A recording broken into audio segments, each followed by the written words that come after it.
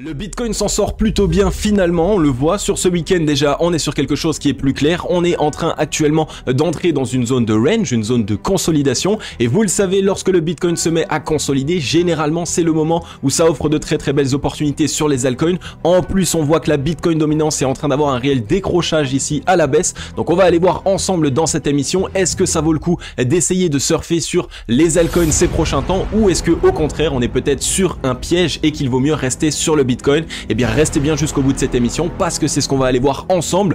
Par la même occasion, on va évidemment aller analyser Papa Bitcoin, on va aller analyser le crypto total, on va analyser Ethereum ainsi que deux altcoins, le Neo et le Algorand. Alors si le menu vous plaît, restez bien jusqu'au bout de l'émission parce que c'est ce qu'on va aller voir tout de suite. Hello à toute la team Logique, ravi de vous retrouver dans cette nouvelle analyse du marché crypto-monnaie. On est aujourd'hui le dimanche 3 avril 2022 et il est 15h36 à l'heure à laquelle je tourne cette vidéo. Alors comme vous l'avez vu en introduction de vidéo, on a un Bitcoin qui se met à consolider et vous le savez, lorsque le Bitcoin consolide, généralement on a vraiment de très belles opportunités sur les altcoins et en plus de ça, on a un décrochage baissier de la part de la Bitcoin dominance. Donc ces deux indications ici nous partagent un signal qui est censé être clair, c'est que les altcoins risquent de réaliser de très belles performances sur ces prochains temps. Mais attention, on va aller s'assurer de tout ça ensemble dans cette émission. Alors avant de débuter les amis, je vous invite à mettre un gros like et un gros commentaire, c'est totalement gratuit, faites-moi brûler tout ça, ça récompense totalement mon travail. Et pour les personnes qui n'êtes pas encore abonnées, je vous invite à vous abonner et à activer la cloche, ça prend 3 petites secondes, c'est totalement gratuit, mais surtout ça va vous permettre d'accéder à une analyse du marché crypto-monnaie par jour. On est ici sur le Scalpex Index, un crypto fear and greed de retour dans le neutre 48, ce qui est plutôt un bon signal. Une fois de plus, lorsqu'on est dans cette neutralité, 50% du marché pense qu'on va partir plus bas, 50% du marché pense qu'on va partir plus haut. Généralement, ça nous permet d'avoir une continuation de tendance et actuellement, la tendance est haussière. Donc, c'est plutôt un bon signal. Ce n'est pas forcément le moment de FOMO, vous le savez. Généralement, il vaut mieux FOMO dans l'extrême peur ou dans la peur du marché plutôt que dans la neutralité. Un social index sur Up, un market order flow en recherche neutre cet après-midi. Donc, comme vous le voyez pour l'instant, c'est plutôt propre. On était venu quitter à la baisse cette ancienne zone de support entre les 45 396 et les 45 000 $. Donc, qui était anciennement ici cette énorme zone de résistance qui nous avait rejeté ici une première fois, une deuxième fois, une troisième fois, une quatrième fois. Donc on avait été rejeté à 4 reprises et là on l'a vu, on était venu directement transpercer cette zone à la baisse, on a trouvé une clôture en dessous et là vraiment ça a fait peur, mais finalement on a directement mis en place un très beau rebond. On est actuellement ici en train d'essayer de se mettre dans une disposition de double bottom. Pour pouvoir le valider, il va nous falloir ici clôturer 4 heures au-dessus des 46 668 $, donc cette zone de résistance. Si on clôture 4 heures au-dessus, alors on valide le double bottom et on risque de réintégrer et de revenir tester notre ancien top local au 48 138. Par contre, si on se fait rejeter, attention, on risque de créer de la peur et on aurait ici ce M-top qui pourrait nous ramener tester cette trend ici à nouveau au 44 387 $. On viendrait créer de la peur supplémentaire et faire en sorte de faire paniquer un maximum d'investisseurs. Donc gardez bien tout ça en tête. Pour l'instant, on n'a pas de mauvais signaux. La clôture 4 heures que nous sommes en train de travailler actuellement et qui devrait clôturer à 18 heures va être extrêmement importante. Si on clôture au-dessus des 46 668 $, alors à court terme, on risque d'avoir une reprise haussière et de revenir chercher les 48 000 $. Par contre, si on ne clôture pas et qu'on se fait totalement rejeter, alors attention à ce double top ici qui pourrait se matérialiser et qui pourrait nous ramener chercher les 44 200 $. On va aller maintenant s'assurer de tout ça sur nos graphiques en daily avec nos indicateurs parce que ça va nous permettre d'avoir une vision court, moyen et long terme. Les amis, vous le savez, vous me connaissez maintenant, ces derniers temps vous êtes chaud bouillant dans les likes, dans les commentaires, dans les partages, vous êtes énormément à me rejoindre sur Twitter, sur Instagram, sur Telegram, bref vous me rejoignez partout, vous êtes vraiment chaud bouillant. Donc je me suis dit, évidemment lorsque vous êtes chaud bouillant, j'ai envie de totalement vous récompenser et vous remercier pour tout ce que vous faites. Donc là vous le savez, j'ai mis en place la Logic Trading Investment School, c'est totalement gratuit, le lien est en description, il est aussi en commentaire épinglé, rejoignez-nous, vous avez simplement à mettre votre adresse email pour que je puisse vous envoyer vos accès. Donc vous allez avoir votre adresse email ainsi qu'un mot de passe pour accéder directement à votre espace personnel. Et dans votre espace personnel, vous allez avoir ici différents tutoriels pour vous accompagner, vous montrer comment créer un compte, comment créditer un compte si vous souhaitez investir sur le marché crypto-monnaie. Ensuite, j'ai ajouté ici ce matin directement un nouveau chapitre, le dictionnaire du crypto world. Donc là pareil, tous les mots de vocabulaire importants sur le marché crypto-monnaie, généralement on est totalement perdu. Eh bien je vous les ai directement résumés, expliqués de manière très simple dans ce dictionnaire du crypto world. Ensuite, vous avez évidemment la Logic Trading Trading Investment School avec des tutoriels ici sur l'analyse fondamentale, des tutoriels sur l'analyse technique et graphique en crypto-monnaie et des tutoriels sur l'analyse sociale. Et par la suite, je vous partage de nouvelles stratégies pour totalement maximiser vos profits sur le marché crypto-monnaie et pour booster totalement votre expérience et faire en sorte que vous réalisiez le moins d'erreurs possible. Donc c'est pour vous remercier, c'est pour tout ce que vous faites en ce moment. Donc si ça vous fait super plaisir les amis, brûlez les likes et les commentaires et surtout rejoignez-nous, c'est totalement gratuit, c'est pour vous remercier. Le lien est en description, il est aussi en commentaire épinglé, je vous attends de l'autre côté. Ensuite, la Team Logique, on est ici sur Twitter et comme vous le voyez, j'avais partagé un tweet, donc n'hésitez pas déjà à me rejoindre sur Twitter, cryptologique-du-bas, exactement comme ça se dit, c'est écrit juste là. Là les amis, donc n'hésitez pas à nous rejoindre, je vous partage un maximum d'analyses ainsi que d'informations extrêmement importantes sur le marché crypto-monnaie. Donc nous avons assisté ici à la clôture monthly, donc qui est une clôture très long terme, qui partage énormément d'informations pour le moyen et long terme de ce qu'il pourrait se passer vraiment sur l'année 2022 sur le marché crypto-monnaie. Donc n'hésitez pas à aller le lire, rejoignez-moi sur Twitter déjà et ensuite n'hésitez pas à aller le lire, il est directement épinglé dans ma bio. Ensuite, un tweet assez intéressant, une news assez intéressante qui vous, en tant qu'investisseur ou trader du marché crypto-monnaie, eh bien vous devez le savoir, il ne reste actuellement plus que 2 millions de bitcoins à miner sur les 118 prochaines années. Parce que vous le savez, on a 21 millions de bitcoins de supply, c'est tout ce qu'il y aura sur le marché. Et surtout, le dernier bitcoin sera miné environ en 2120. Donc ça veut dire qu'il nous reste actuellement seulement 2 millions de bitcoins à miner. Donc il n'y aura plus que 2 millions de bitcoins qui vont être mis sur le marché crypto-monnaie dans les 118 prochaines années. Puisque actuellement, nous avons miné 90,47% des 21 millions de bitcoins qui vont être mis en circulation par la suite sur le marché. Donc ça c'est extrêmement intéressant et on est vraiment ici en plein dans une vidéo que je vous avais déjà tournée il y a de ça plusieurs mois que j'avais appelé la ruée vers le bitcoin 2022. Je vous avais expliqué que ce qui est génial sur le bitcoin c'est que on est ici vraiment sur un actif déflationniste. Donc au plus on avance, au plus les gens vont détenir cet actif, au plus évidemment il va y avoir des pénuries et ce sera très compliqué à trouver. Donc pour les personnes qui êtes dans le train, pour les personnes qui étaient à ça ici de vendre, eh bien dites-vous une fois de plus qu'il ne reste vraiment plus beaucoup de bitcoins qui vont être mis en circulation prochainement. Donc tant que vous voyez encore de la demande sur le bitcoin, vous avez une certaine assurance pour vous dire ok, dans tous les cas, même si je détiens des bitcoins dans le futur, eh bien je sais qu'il y a des personnes qui voudront me les acheter à tout prix et à n'importe quel prix. Donc gardez bien tout ça en tête pour les hodlers, vous êtes vraiment des guerriers et vous allez voir qu'une fois de plus, les personnes patientes sur le marché crypto-monnaie seront totalement récompensées. Ensuite, nous voilà ici sur le Bitcoin en daily. On n'a pas grand chose à dire, j'ai envie de dire. On a eu ici un très beau rachat de mèche puisqu'on avait envoyé une mèche pour rappel aux 44 271 $ et finalement on a clôturé sur un chandelier japonais acheteur. Donc ça montre que vraiment, soit on est revenu chercher ici une zone qui était très attendue et donc sans doute qu'il y avait ici des ordres d'achat qui étaient positionnés. Donc ça a totalement absorbé les liquidités. Soit simplement on est venu créer cette peur mais qu'on ne voulait pas quitter des zones clés, notamment peut-être ici la fameuse zone des 45 000 $ en clôture daily. Donc pour l'instant on est sur un très bon signal. Sur ce week-end, on n'a pas eu de dinguerie, on a eu un petit peu de force vendeuse sur la journée d'hier où on avait essayé de chercher les 47 233 et on s'est fait revendre, mais pour l'instant on est en train d'assister à un léger rebond. Donc je vous ai ici matérialisé la borne haute aux 48 121 $. Si on la casse à la hausse, eh bien on viendra casser le range à la hausse. À ce moment-là, on risque d'avoir la reprise et qu'on irait chercher notre fameux objectif, je vous rappelle, dans la garage zone entre les 52 250 $ et les 56 285.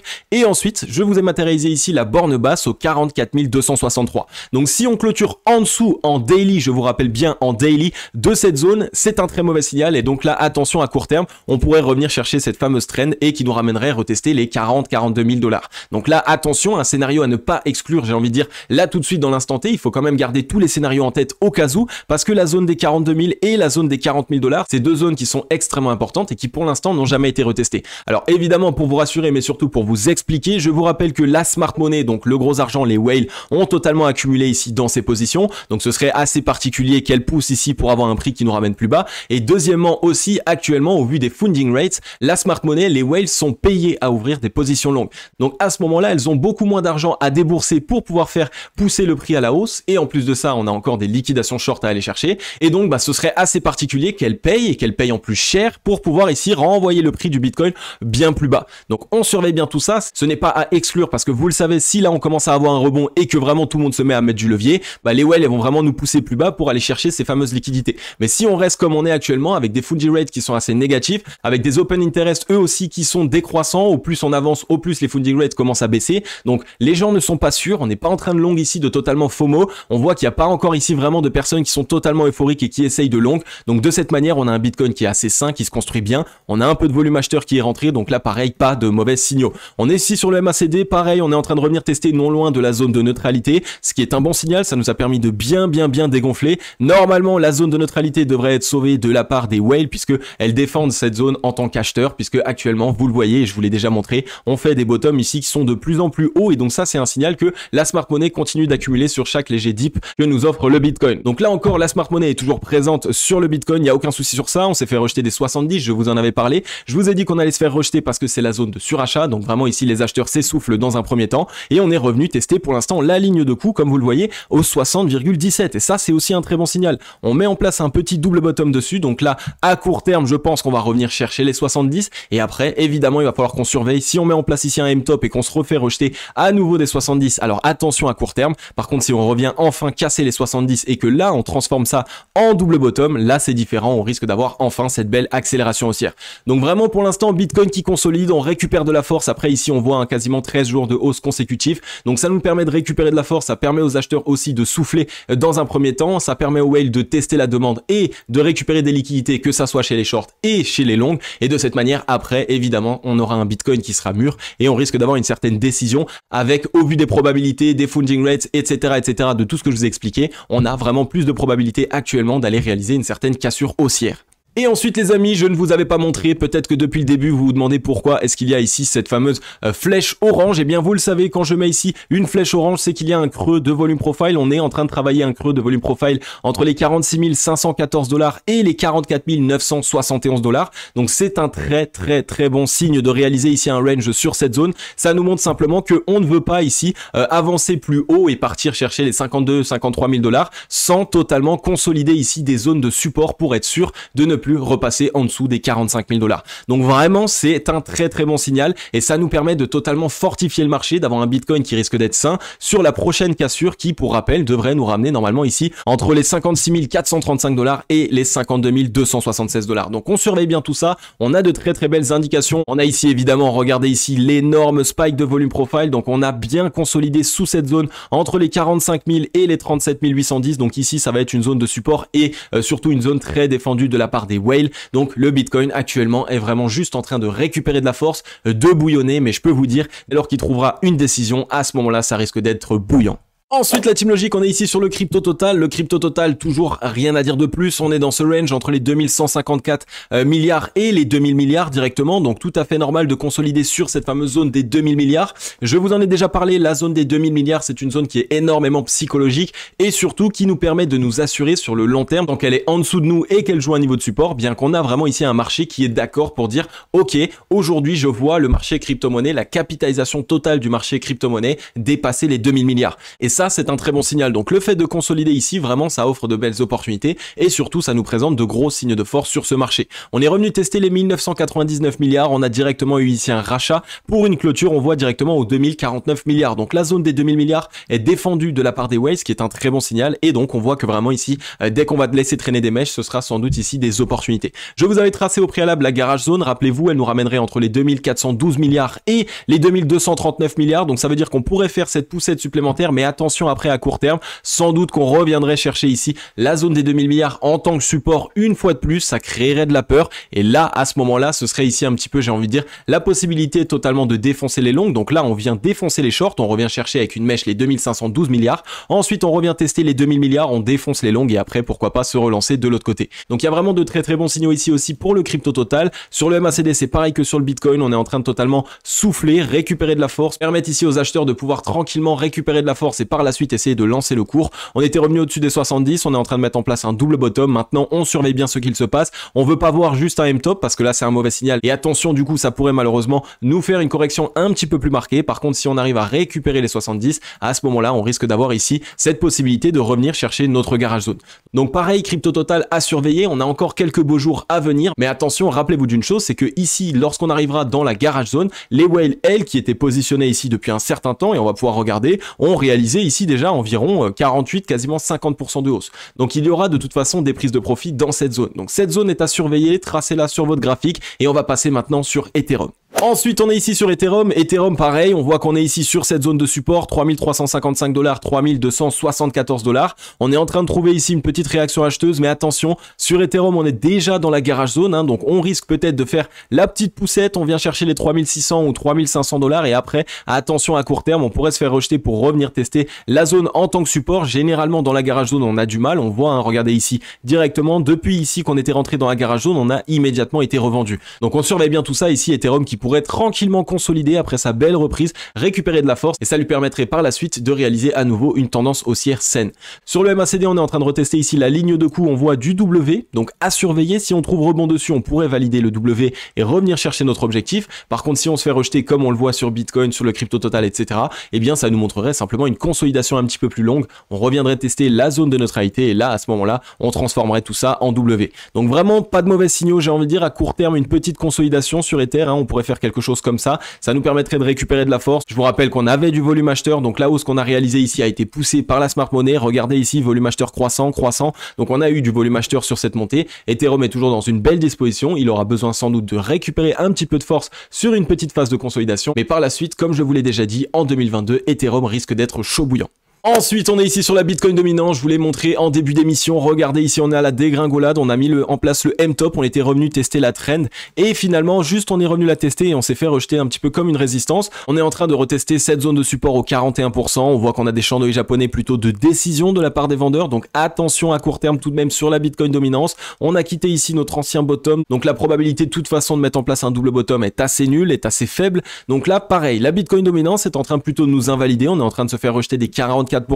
On pensait vraiment ici réussir à casser cette zone. Pour l'instant, on est en train de la quitter. Donc, on surveille bien ce qu'il se passe. Pour l'instant, ça se répercute sur nos altcoins et on risque encore ici d'avoir des liquidités déversées sur les altcoins au vu de la disposition de la Bitcoin dominance. Et malgré tout, si on regarde le RSI, on voit qu'on est non loin des 30 de RSI. Et dans tous les cas, les 30 de RSI, ça va être la zone de survente et on risque de trouver à court terme un rebond sur ces 30 de RSI. Donc, assez particulier ce qu'il se passe sur cette Bitcoin dominance. Vous le savez, sur les précédents cycles, sur les précédents bull runs qui ont eu lieu sur le Bitcoin, et bien généralement, on a toujours eu une Bitcoin dominance qui partait fortement à la hausse pendant que le Bitcoin essayait d'avoir une récupération, essayait de trouver un bottom. Alors que là, on est en train de trouver un bottom, mais on a une Bitcoin dominance qui est en train de corriger. Donc c'est assez particulier, il va vraiment falloir essayer de s'adapter, de bien comprendre ce qu'il se passe. Donc la Bitcoin dominance, on la surveille bien. Pour l'instant, on se fait rejeter en M-top de la zone des 44% et on a des chandails japonais de décision de la part des vendeurs. Donc les altcoins risquent d'être chaud bouillants sur ces prochains temps.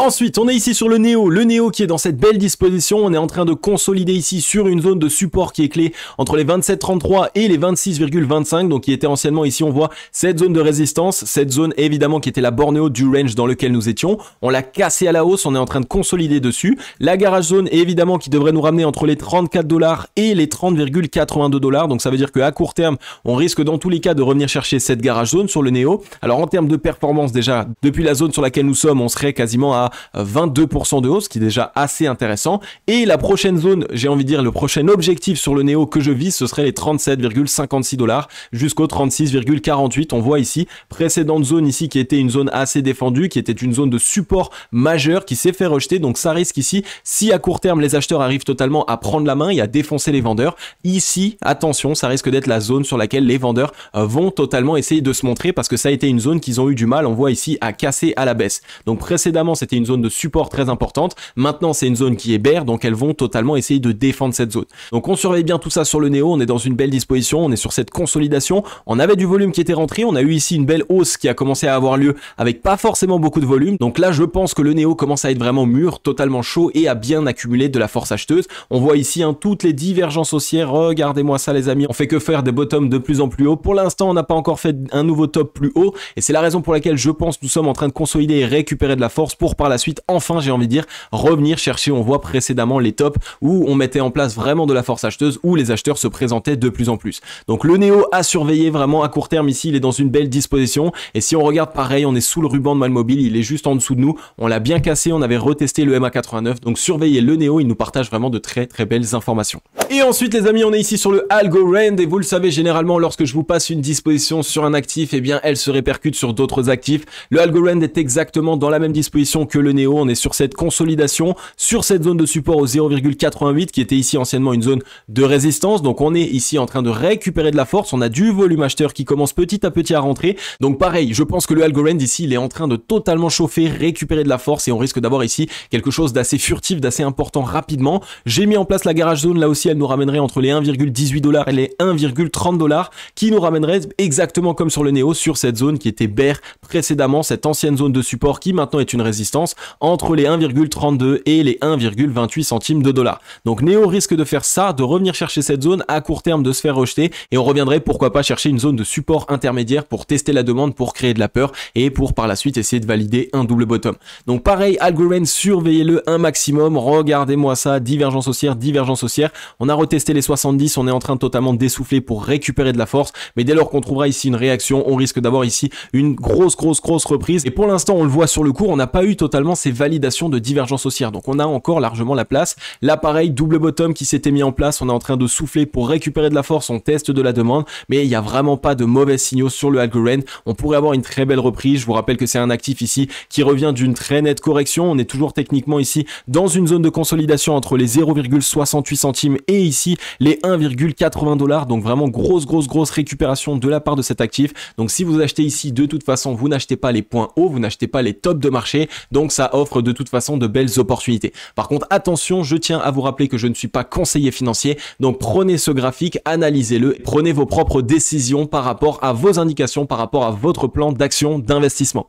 Ok les amis, j'en ai fini avec cette émission. Comme d'habitude, j'espère qu'elle vous aura fait kiffer un maximum. J'espère que vous avez totalement compris ce qu'il se passe sur le Bitcoin, mais aussi sur le marché crypto-monnaie dans sa globalité, avec une Bitcoin dominance qui corrige, avec des altcoins qui réalisent de belles performances. Donc on surveille bien tout ça, il faut évidemment rester à l'affût. Si cette vidéo vous a fait kiffer, n'hésitez pas à mettre un gros like et un gros commentaire. Faites-moi brûler tout ça les amis, ça fait super plaisir. Alors là, je ne le montre pas forcément parce que je parle très vite, etc. Mais je suis claqué. J'ai eu une semaine de malade mental pour les personnes qui suivent sur Telegram, Instagram, etc. Vous l'avez vu. Donc je suis vraiment claqué. Mardi, je pars directement à Nice pour une interview pour vous, du nouveau contenu, des nouveaux formats qui arrivent sur cette chaîne. Donc vous le savez, on est vraiment ici en train de continuer d'essayer d'évoluer cette chaîne, de faire évoluer cette chaîne pour vous offrir de plus en plus de contenu, de formats qui va vous aider sur l'investissement, sur la manière de réaliser de l'argent aussi, sur la manière de pouvoir se défendre de l'inflation, sur la manière de tout ce qui se passe en ce moment pour totalement essayer de se mettre en sécurité. J'ai envie de dire mettre en sécurité sa famille, se mettre en sécurité. C'est exactement ce qu'on essaye de faire au quotidien.